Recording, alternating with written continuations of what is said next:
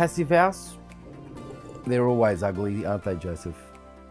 It is a very, very unfortunate perception that a lot of people have. Yeah.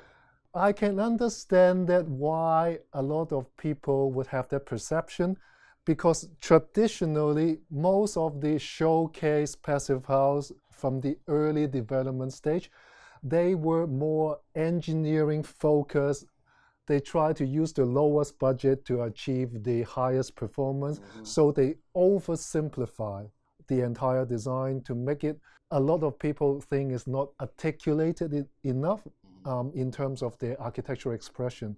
I can somehow agree on that from the early examples.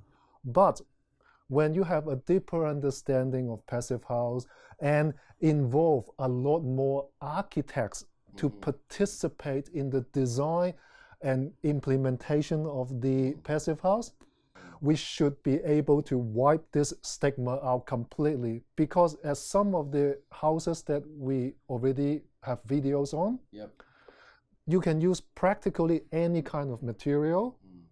It doesn't compromise the performance.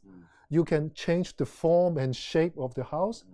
Sometimes when you have a highly articulated form, you may need to work harder to achieve the performance, but it is doable.